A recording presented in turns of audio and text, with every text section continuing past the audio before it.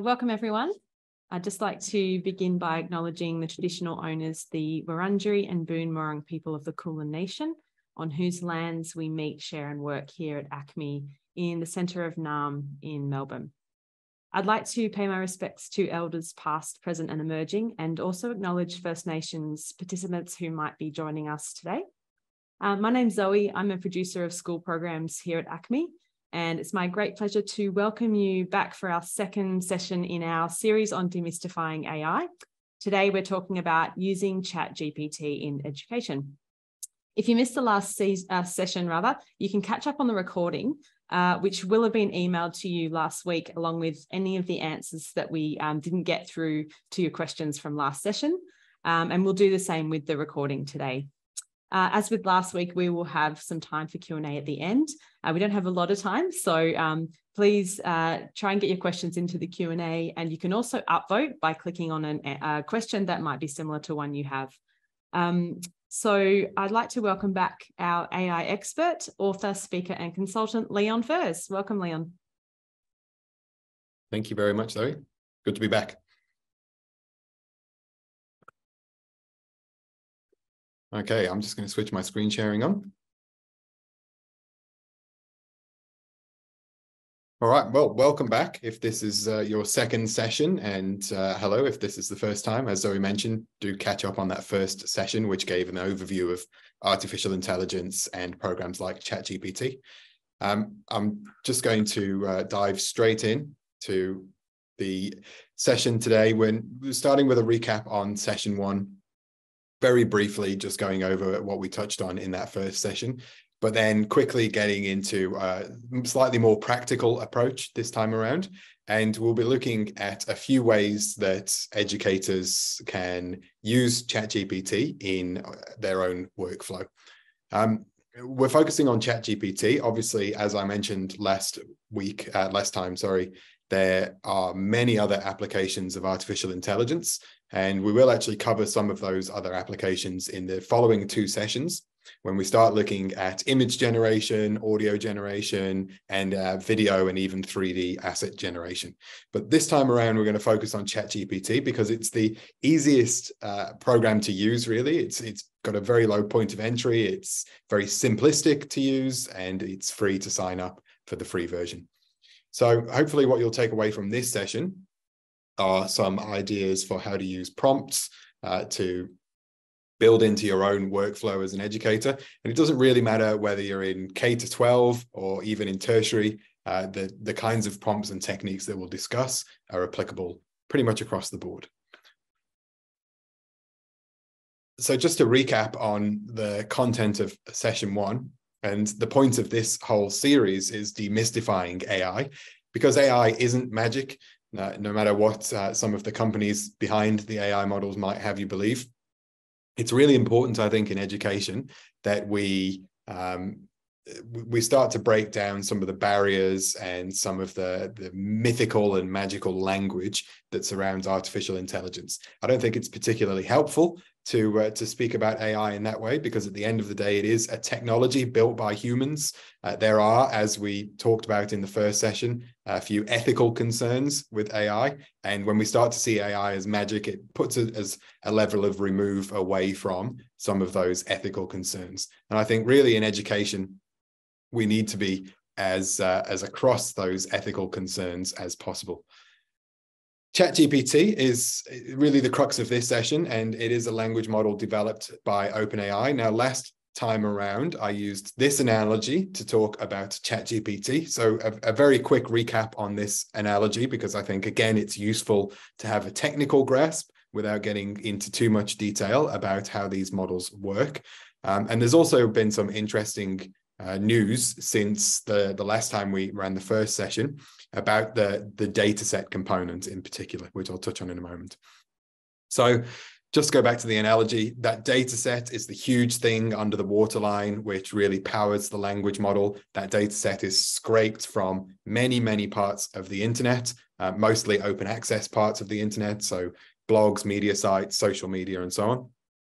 That powers the language model, which is the algorithm that crunches through all of that data and creates the predictive model. So sort of like a supercharged predictive text. That's a very simplistic way of looking at it. But really what we're doing is we are creating some kind of meaning from that huge pile of text data. And then finally, we've got ChatGPT, the little snowman sitting on the top there, as a refinement trained to act like a conversational chatbot.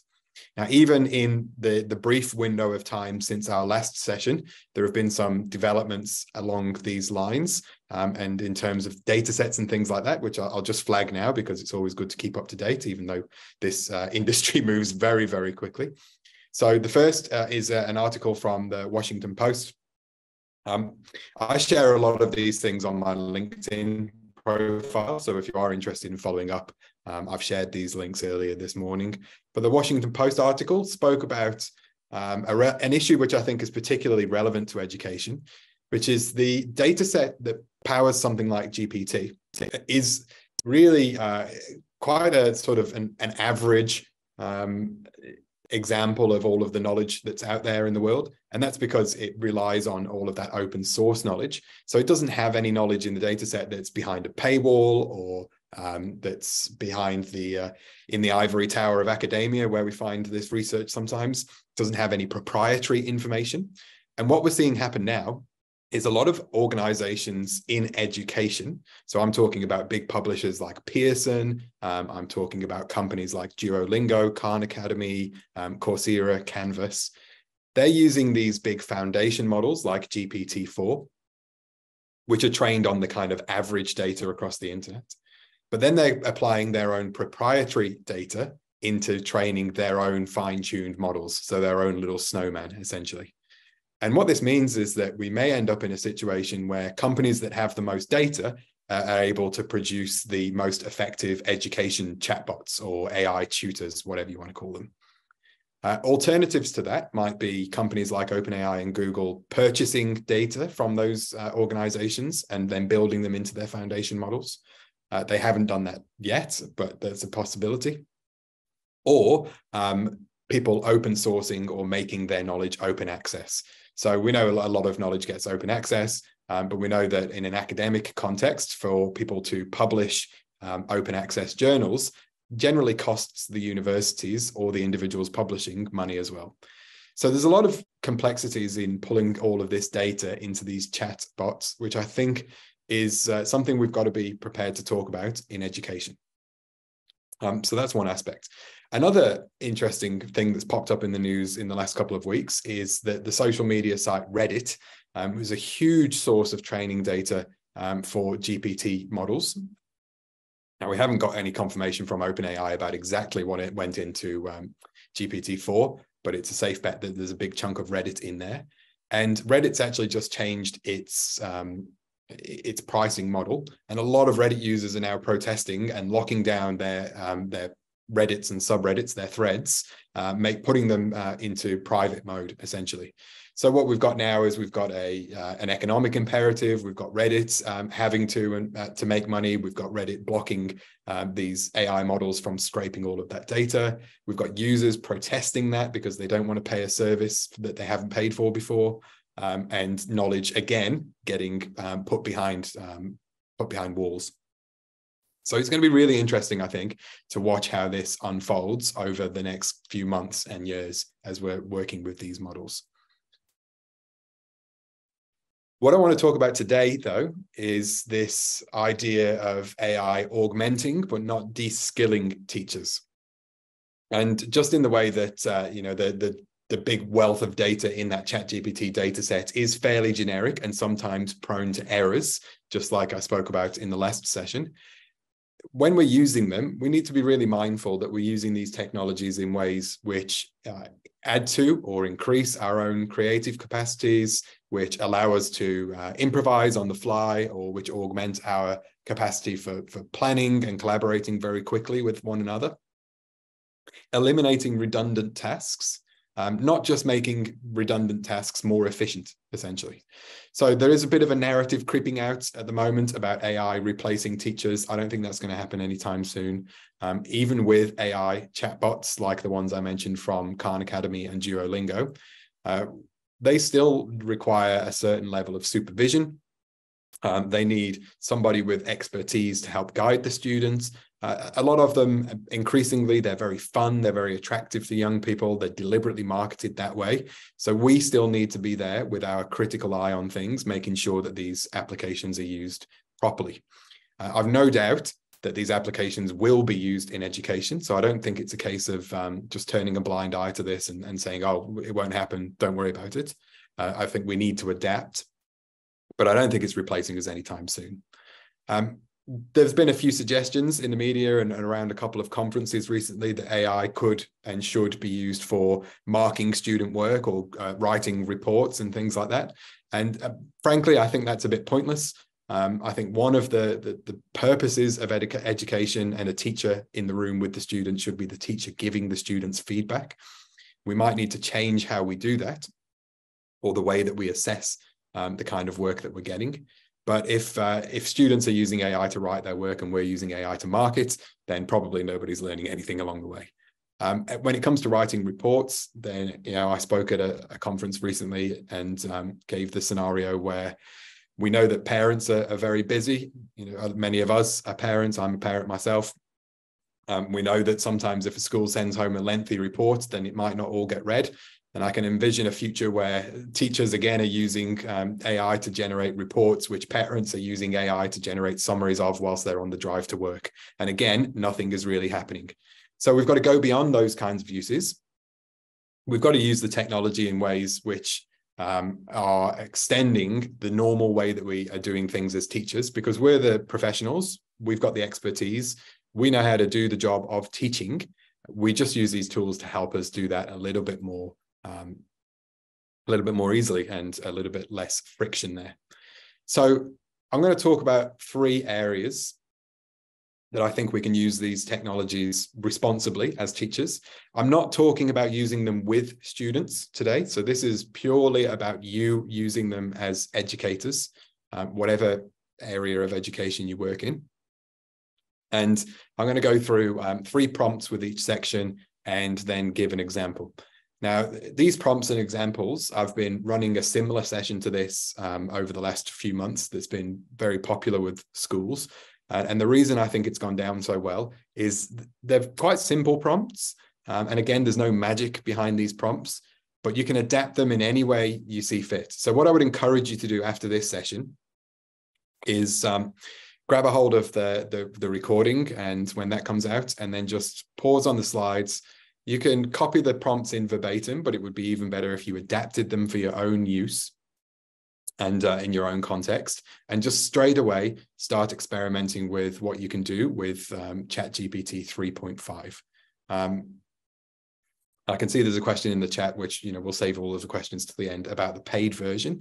The paid version does make the output slightly improved, but for most of the purposes, 3.5 GPT 3.5 in the free version will do what you need it to do, because you're always going to have to go over and fact check and probably build out whatever you get from ChatGPT. So let's take a look at those areas now. The first one is planning, and we've got 3 prompts on the screen. I'm going to just go through them all one at a time and then explain sort of why and how they work the way that they do. So the first one, lesson on this topic should meet the following outcomes. We copy and paste in the outcomes from curriculum documents. Suggest learning intentions written in student-friendly language for an introductory lesson, which covers whatever. So one thing you'll notice is a bit of a thread running through all of these prompts is I do a lot of copying and pasting from other sources in the prompt itself. That little chat bar suggests short prompts, but you can actually put around about 2,000 to 3,000 words worth of text into a ChatGPT prompt, which really opens up a lot of possibilities for when we're working with curriculum documents. So, for example, you could take ACARA or Victorian standards from the curriculum. You could take achievement standards or performance descriptors, key knowledge and skills from the VCE. You can take assessment standards from HSE, any kind of area that you're teaching in. And we can drop that in as part of a prompt like this one. This will give us learning intentions in student-friendly language. You could adapt this prompt and ask for essential questions. You could ask for a series of questions that might be used throughout a topic. You could ask for assessment tasks and assessment items, or even a suggested outline for an 8-week unit of work for a given year level. The more context you put into the prompt, the better the result will be when you get it out again. The second is a little bit more involved. Role play. You're a teacher in our faculty. We are currently in a meeting to discuss a unit of work on this topic for this year level. You are knowledgeable but highly critical and a little cynical. Your role is to critique and question the unit plan, and we will type our responses. Don't provide ours, only yours. Here is the unit plan. So again, we're giving it a unit plan. We're giving it a lot more in this prompt. We're telling ChatGPT that it's a role play. We're saying this is the role that you are playing. You are a teacher. We're giving it context, faculty, year level, topic. We're giving it a persona, knowledgeable, cynical, critical, and then a job, critique and question the unit plan. The reason all of that works is because of that huge data set. A lot of data in there, which represents conversational language between people. A lot of data in there, which is, again, scraped from those social media sites. Also, a lot of data labeled with tone and the kind of language that's in there. So if you say critical and cynical, it's going to give you slightly harder edged responses than you might get if you just asked it to ask questions about a unit, for example. The final one there suggests places where the lesson might bottleneck or become less engaging, and suggest alternative approaches for the flow of the lesson. We give it a lesson plan. It's just going to look again at ways to sharpen up a lesson plan, to refine that lesson plan. Always remember, it's not magic, it's not thinking, but there is a lot of data in that data set that it can build a probabilistic response from. Which includes data on good pedagogy and data on interesting lessons and probably chat threads from Twitter between teachers. So all of this kind of data that's in there allows a model like GPT to predict a pretty reasonable approximation of a human-like response. It's not human, not thinking, but it does a pretty good job of pretending. This is an example of that role play prompt with the 10 critical questions of a unit of work. So what I've got here is a year 10 unit of work on biofuels. I just took again an open access unit of work on biofuels from online and pasted a few chunks of it into ChatGPT and fed it that role play prompt. So just take a look at a few of the questions here. So can you explain the reasoning behind only covering the case study of one specific biofuel production? How will this relate to the broader concept? So you can see they're quite critical of the unit and of the planning. What we have, though, is perhaps an extra perspective beyond our faculty group that we're working with. So I used to teach in a regional school. A few of the faculties were quite small. You might be in a similar situation. You might be a faculty of one and not have anyone to bounce ideas around with. You need to explore ways that you can use something like ChatGPT in participation to bounce a few ideas around, always keeping that critical eye on the responses. So those are a few examples of planning with ChatGPT.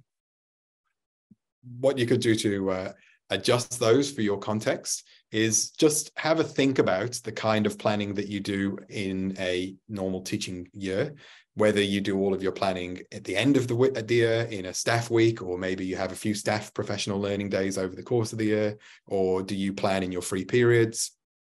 Do you get no time for planning? I know that if we've got any primary school teachers in the audience, you get very limited time for actual planning and preparation in between all of your teaching. And think of ways that you can take the jobs that you do in that time and offload some of that work onto ChatGPT. So are you creating rubrics? Are you creating lesson plans? Are you creating worksheets? Are you creating units of work or scope and sequence documents? Any of that can be sped up a lot by feeding information like curriculum documents into ChatGPT and developing a few resources in that way.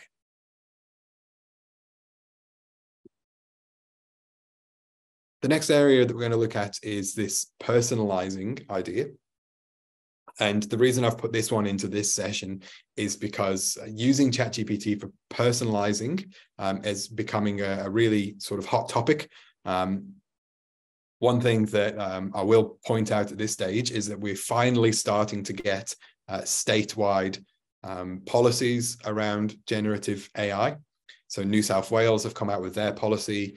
South Australia, SACE, have come out with their policy. Queensland, QCAA have come out with theirs. In Victoria, there's a community of practice running at the moment through DET, which is cross-sectoral. So things are happening. We're getting a little bit more advice. And one note of caution, resources for students, we never put any identifying information into ChatGPT. That being said, there are many ways that we could use this AI model to personalize or differentiate work. I know from experience administering parts of the curriculum side of the NCCD that those processes take a lot of time. So using them to create parts of goals or ILPs, PLPs, and so on is a great way of making those processes a bit tighter. So the first one, reproduce this text at a level 6 Flesch-Kincaid grade level. Keep the original tone, style, ideas, and structure. Copy and paste in the text. So level 6 Flesch-Kincaid is just a reading level, which gives you an average readability of a US grade 6 student. And what we could do for this is, if you've got a conversation article or you've got an academic journal article, a worksheet, something from a textbook, and a student needs it to be brought down a level or two because they have literacy issues, or maybe you just want to speed up the process of the lesson a little bit and you don't want to wade through a really lengthy text, then you could use this. A student could also use a similar prompt like this themselves. So if they're 13 or over, according to the ChatGPT terms and conditions, they can use it themselves. At this stage, I'm generally advising schools not to charge in and make students sign up for ChatGPT or anything like that. I think your school's got to have pretty clear and solid policies around the use of generative AI before you dive into that extent. But you could certainly furnish your students with these kinds of prompts, and they could experiment with them themselves if they wanted to.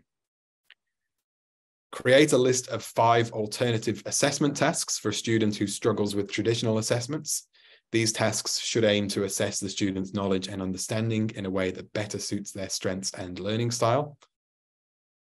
So we're creating a personalized assessment pathway for a student. Maybe we've got a student who has anxiety and therefore doesn't do well under exam conditions, so we need to do an adjusted examination. Maybe we've got a student who's not very confident with public speaking, and we've got an oral exam. We could use a prompt like this to generate a few alternate pathways through that exam. Or maybe you have a student with a disability. You may have a student who is autistic. You may have a student who is dyslexic. And needs modifications for a given reason. And again, using this to suggest a few ways of modifying that task, and then working with the student and determining which is the most appropriate for them. The last one, with my kind of NCCD hat on, create a personalized learning plan for a student based on their strengths and interests. We don't need to give any identifying information there. We can just copy and paste in a dot point list of strengths and interests with no names or anything. Outline the goals, activities, and assessments that will support the student's learning and development. So the example that I'm going to give now is similar to that. This comes from one of my earlier blog posts. So if you go to leonfurze.com/blog, you'll see all of the blog posts there. The most recent one is about those state policies, if you're interested in that. But in a much earlier blog post, I went through this whole process. You can see in the prompt here, it says using the above. So earlier in that thread, I'd taken a piece of research about inclusive education. I'd taken out the bits that I was the most interested in, dropped them into ChatGPT and said, summarize this research for me, and then come up with 3 practical ways I could use this in my Year 7 classroom. Building on that thread a little bit, and I'll talk about building on chat threads in a moment, I've ended up with this prompt. Using all of the above, all of that information about inclusive education, create 3 goals from the student's perspective. And what I'll come up with is a student written or student style first person goals. They probably would still need a bit of work. You know, they're a little bit too wordy for me, I think. If I was a teacher looking at those, sitting down with a student, I would say, oh, you know, they're not exactly right. But this certainly gives me a prompt to sit down with the students, maybe the student and their parent in a parent support group meeting or an NCCD data collection meeting, and work through those goals alongside the student and the parent and with ChatGPT there in front of us. So one thing that ChatGPT is really good at in terms of personalizing resources is taking a lot of information in, synthesizing a lot of information, and then giving you some kind of output. So taking in all the information about a student's interests, their strengths, their limitations, and then turning that into a cohesive set of goals is a really good use of the technology. Along that kind of personalizing narrative, we're starting to see that conversation I mentioned earlier around AI tutors and chatbots coming into that narrative. So they can potentially develop personalized learning pathways for students. Again, I still think it's the teacher's job to guide some of that process, because we know the students, and at the end of the day, the chatbots don't really know anything. They particularly don't know our students. They don't have relationships with the students. So the third and last area that I want to demonstrate a few prompts with, and then I think I'll have about 5 minutes to do a live demo, technology willing. It's always a bit hairy when we go for a live demo, is collaborating. And we can collaborate with ChatGPT, or we can use it to sort of augment our own collaboration with one another. So there's a few prompts here to do this. So these are my notes from a PD on whatever topic. We copy and paste in the notes. Maybe you're taking notes on this PD, or maybe you're going to go away with the video and take a few notes on this, and then turn them into an outline for a 3-minute oral presentation for my faculty. So again, a really easy way of taking something in one form, in this case, notes, and turning it into another form, a 3-minute oral presentation, outline for a PowerPoint, article for a staff newsletter, whatever you like. And going backwards and forwards with ChatGPT in this way is, again, it's taking some of the workload off you, but it's also helping us to collaborate with one another. It's helping us with sharing knowledge amongst ourselves as educators. The second one, role play. You're a member of the school's senior leadership team, and we're writing a policy about whatever. Critically appraise the policy, and then we throw in the policy draft. So working as a member of a leadership team, in an example I'll show you in a moment, you may be working on an AI policy or an academic integrity policy, for example, and you just bounce around a few ideas there. And then the last one, maybe if we're collaborating with one another, we might be doing a faculty retreat or a staff PD day where we're doing a bit of scope and sequence work, a bit of team building, and we want an outline for the half day. So again, extending this out and just thinking about context where a prompt like this might be useful. You might be a faculty leader coming up with an agenda for a meeting. You might have a couple of email threads between staff that you want to condense into some items for the agenda. So you take that email thread, drop the whole thing into ChatGPT and say, turn this email thread into an agenda for a meeting for discussion. Or whilst you're working on these kinds of days, you might be setting up a staff retreat that's got a more formal part at the beginning of the day, and you want an outline for the presentation that you're going to do in that session. If you're going on an excursion with students, you might throw a few details about where you're going on the excursion, come up with a bit of an itinerary for the day. So those are 3 areas that I'd like you to think of. And you know, planning, coming up with differentiation, and then collaborating are 3 things which I know from my experience in secondary education for 15 years are 3 things that are really important, but that we get the least amount of time to do in schools because we're busy doing the actual job of teaching and giving feedback and all of the other business that goes along with working in a school. So I'm just going to switch over my screen sharing now to bring up ChatGPT. So you just bear with me for a moment.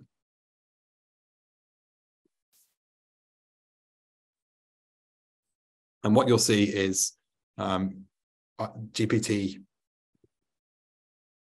3.5 and GPT-4. So I've got the Plus subscription. It's worth it if you use it extensively like I do. So I'm using it daily and using it quite a lot. It is $30 a month. There's no business license just yet, although that is on the horizon. Whether that extends to an education license, I'm not sure. However, there are alternatives. So Microsoft's Bing chat, which you can access through their Edge browser. If you download the Microsoft Edge browser and get Bing, if you use the creative mode of Microsoft Edge, it's essentially GPT-4, the paid version of OpenAI's GPT. It's not quite as good as this version, but it's almost there. Google's Bard is also free and uses its own language model. And of course, you can use GPT 3.5 with a free ChatGPT account. So I'll just point out a few features in case you're not familiar with it. And even if you are, they are updating features all the time. So we've got a history down the side here where we've got all of our previous chats. We've got a new feature where if we are interested in a particular chat that we've been working on. So let's say, I'll go with one of my ones from a previous PD session where we were creating we created a fake student, Emily Johnson, and then we did some work on a personalized learning plan for Emily Johnson. If you look at on the left-hand side of the screen here, we can change the name of that to make it something more recognizable, or we can click this middle button here. And as of fairly recently, we can actually share the whole chat. So this is really good for collaboration. I can copy this link here, and then in a new tab, I can, if I'm a colleague, I can open up that entire chat, static at first. So just a sort of a carbon copy of the whole chat thread. But then I can also click this continue this conversation button, and it will load it up in my own version of ChatGPT. So that's a relatively new feature, but it's a very useful for our context. You could also share chats with students if you were going down that path. In the settings, there's a few other things I'll point out. So settings, we've got data controls now. So we can turn chat history and training off, which means that our data doesn't train future models. It's essentially an incognito mode for ChatGPT. We can manage the links that we've shared, turn them on and off. We can export the entire history of our chats, and we can, of course, delete the entire account or clear all of the chat data without deleting the account. If you've got the Plus subscription, that's where you unlock these beta features of browsing and plugins. So let me just show you a very quick example that sort of feeds off on the planning conversation I had earlier. We go with a very generic plan. We'll get a very generic response. So generic prompt, generic response. Let's say, create a lesson plan for a health class on the UN goals. Okay, really generic, really broad, pretty useless. And that's what we'll get in response. We'll get a very broad and generic response. So lesson plan, United Nations Sustainable Development Goals, grade level, high school, 9th to 12th grade, very broad, subject, health education, and objective. It's given us a few kind of random things here. It warbles on. It's quite a long looking lesson for me. So we want to avoid that kind of thing if we're using this for planning. We want to do what I spoke about a moment ago, which is to use some really specific input. So in a new tab, I'm just going to very quickly Google, let's go with Victorian curriculum, health. Let's just go with that for now. Health and physical education, scope and sequence. And let's look at levels 5 to 10 in the PDF here. And let's say we're at level 7 and 8, so sort of year 7 and 8 level, and we're looking at healthy and active communities, plan and use health strategies, resources to enhance the health, safety in communities, plan and implement strategies for connecting to natural and built environments. Let's take these aspects here. So let's go with this one. And grab another one of those.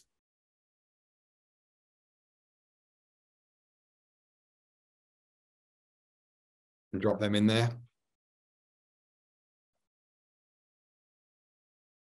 Okay, and then I'll just say use these level 7, 8 Australian,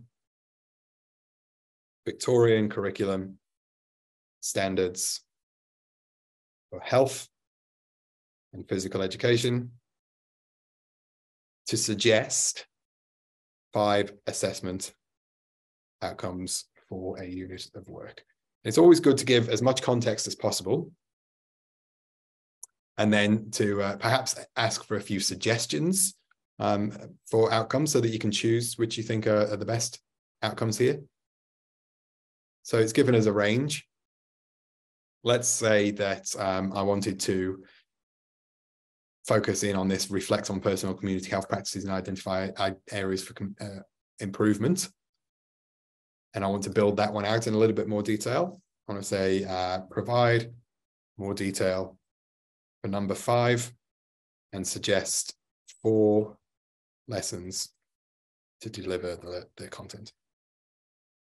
Okay, and I'm just going on the fly here, and I am not a health and physical education teacher. I've deliberately picked an area that I'm not familiar with, just so that I can kind of go in cold. So it's given as assessment criteria: lesson 1, lesson 2, lesson 3, lesson 4. And let's say then develop lesson 1 into a complete lesson plan or a 45-minute lesson, a single 45-minute lesson for year 7 students. And then it's going to give us a much more detailed with learning objectives, what materials we need, and the procedure, and so on. So that was a very condensed run through, and I apologize for the speed of going through that, but you can obviously watch the recording here. But really, what I've done there is just emphasize that it's a process. It's not just a one-hit wonder kind of ask for a lesson plan and you'll get magic in return. It is a tool for working backwards and forwards. So I gave it specific direction from the curriculum. I could have gone in more detail. I could have used the descriptors rather than the achievement standards. I could have used specific elaborations from the Victorian curriculum. I've asked for assessment outcomes, and I've asked for a range of options and then chosen the one that I liked the most. Then I've asked for some lesson plans in brief. And then I've said, okay, now we're going to develop this lesson plan in more detail. And I could go even further. So let's say we get to stage 3, sharing and discussion. For the sharing and discussion stage, suggest a visible thinking routine from Project Zero. You know, those Project Zero thinking routines, they're free, they're online, they're pre-2021, so they're part of the ChatGPT data set in that below the waterline iceberg that I mentioned. Okay, and it's given a See Think Wonder from Project Zero. That's pretty generic. Let's go for another. Suggest another. Circle of viewpoints. Okay, that's a little bit more interesting in terms of a routine. And then create a worksheet to support this activity. Don't need to worry too much about typos because it just rolls over the top of them. There we go. And we could take that. We could very easily copy and paste that into a Word document, a shared Google Doc, wherever we like, and use that to facilitate some of our discussion.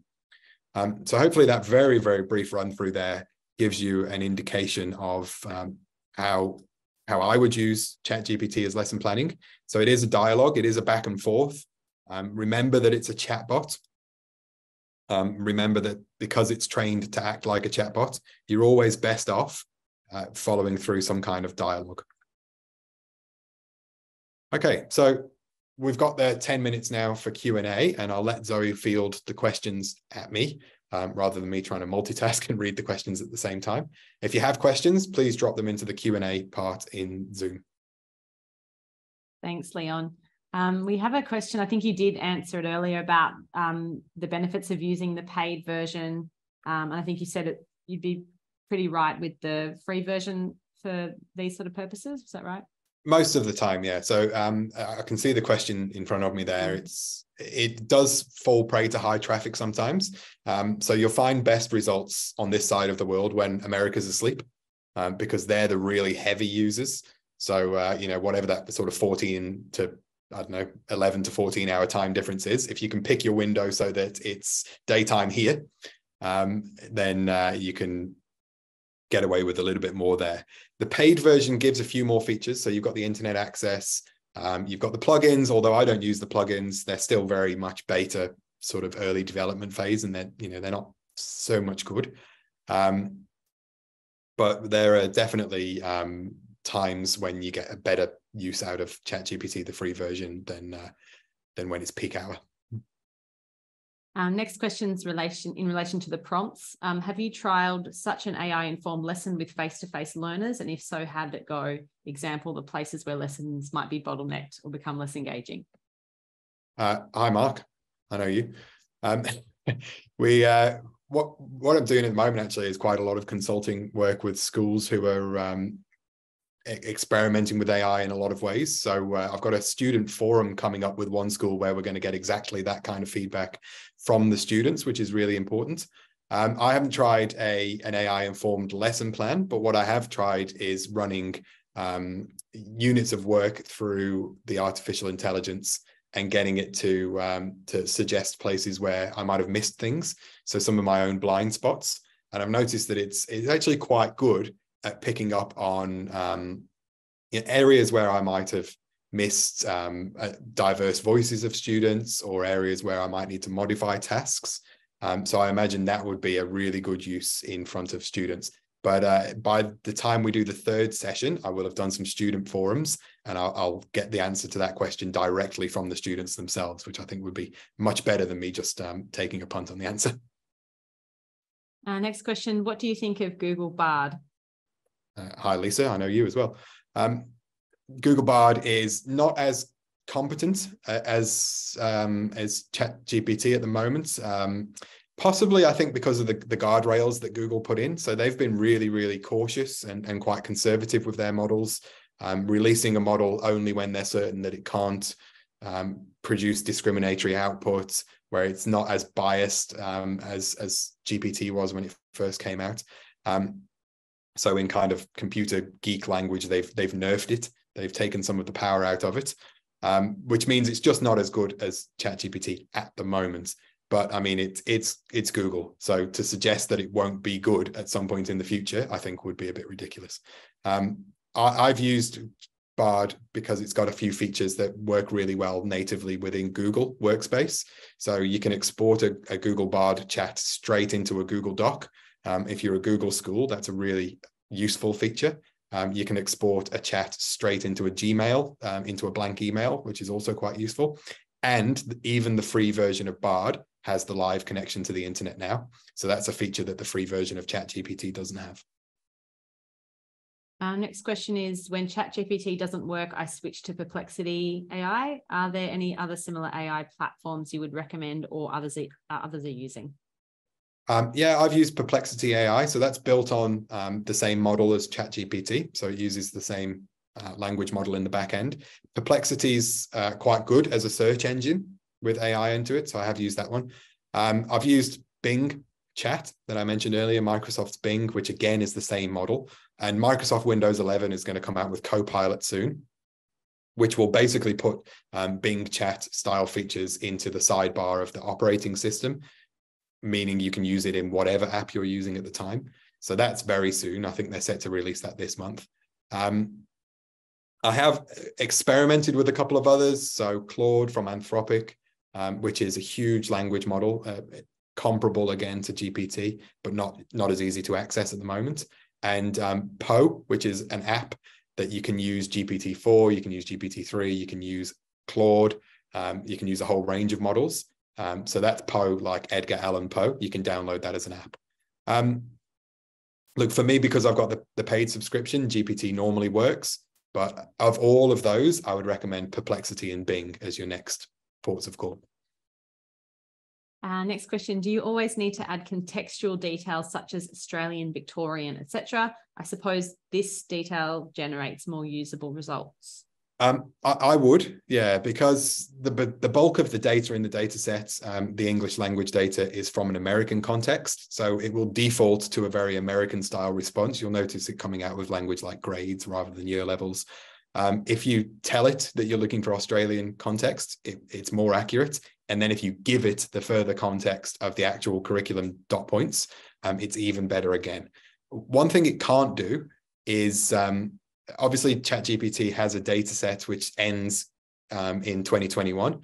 So anything post 2021 isn't in that data, and you won't get curriculum that's been updated since then. But even with the internet connection, with the Plus version, I've found that it struggles to access curriculum pages. And I think it's because of the layout of the pages. There's a lot of clicky buttons and drop downs and PDFs, and it just can't read that information. So for me, copying and pasting is still the way to go. How do you integrate technology and digital tools into your writing instruction to enhance student engagement, foster creativity, and develop digital literacy skills? That's a big one. I'm running an entire session on that at the AATE conference in a couple of weeks in Canberra. So if you're an English teacher and you come into the 8 conference, you'll see the answer to that question there. Basically, what I've been arguing for is, we treat writing as a process, and particularly in the English classroom, we talk about idea generation, we talk about brainstorming, drafting, editing. So I'm looking for ways that prompts can be used at each stage of the writing process, rather than to replace writing entirely. Can a student use it to generate ideas, and then they do a bit of writing themselves, and then they use it to help?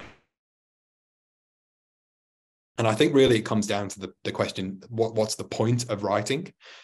For me, the point of writing should be to clarify, solidify your ideas, to help you organize your own thoughts. The point of writing shouldn't be to assess somebody else's knowledge. If we're getting students to demonstrate their knowledge through writing, they can do that in other ways, orally, through presentations, practically through their practical application of the knowledge, in ways that ChatGPT can't do for them.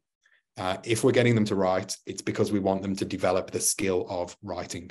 So I think there are ways that we can kind of work through that whole process of writing. We've just got about 1 more minute. So just a couple of questions that came through the chat. Can you drop other formats other than text, example slides or images, into ChatGPT as prompts? Right now, no, but look, give it a few months. We know that GPT-4 that's sitting underneath ChatGPT can be multimodal. So we know that it potentially can read images. It's got image recognition capabilities. They haven't released that publicly yet, but it's definitely on its way. Once that happens, you would be able to drop in a PDF of slides and images. Currently, there are things like chatpdf.com, which you can upload a PDF of text and it can read the PDF and you can interact with that as well. But the multimodal feature is it's definitely on a fairly near horizon. All right, we might have to wrap it up there. If there's anything that didn't get answered today, we will follow up in the email with the recording from today as well. Thank you so much, Leon, for another fantastic session. Our next webinar, you can see up on screen, is Exploring Media Literacy in the Age of AI. So that's the same time, 3:45 Melbourne Eastern Standard Time on Wednesday, the 19th of July. If you have any issues or questions in the meantime, please feel free to email us at education@acme.net.au. And we look forward to seeing you all then. Thank you. Thanks for coming, everyone. Thanks, Acme. See you soon.